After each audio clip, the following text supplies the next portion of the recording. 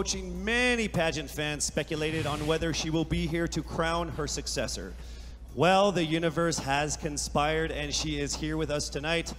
Ladies and gentlemen, on the stage of the first edition of Miss Universe Philippines, please welcome last year's Miss Universe Philippines, Gazini Ganados.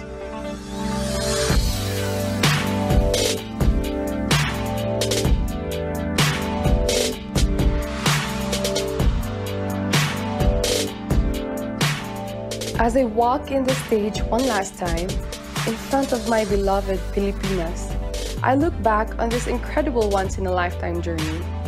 I would like to immensely thank everyone who made this possible. To Mr. and Mrs. Araneta for this life-changing opportunity. To my team and trainers, Origin, Kagandahang Flores Cebu and Manila, and to Voltaire, thank you for the time and effort you shared with me. To Mommy Carrie Santiago for all the masterpieces you've designed for me on our journey. To my Queen sisters, thank you for being on this ride with me.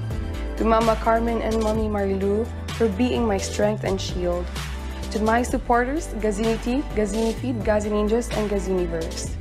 To Mommy Jonas Borses, who is no longer with us now, I miss you achingly and I am grateful for everything. The universe did not only give me an experience of a lifetime, it gave me a family, it gave me a father, Gazan Iwamer.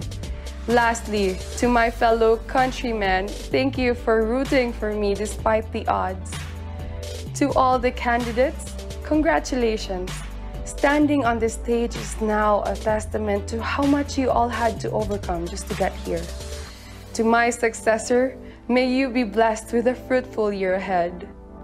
As one nation, let us all join hands as we rise together from the ashes of this pandemic. Faster, better, stronger, just like a phoenix. For the last time with the utmost pride, this is Gazini Ganados, Miss Universe Philippines 2019. Daghang salamat, mabuhay Pilipinas!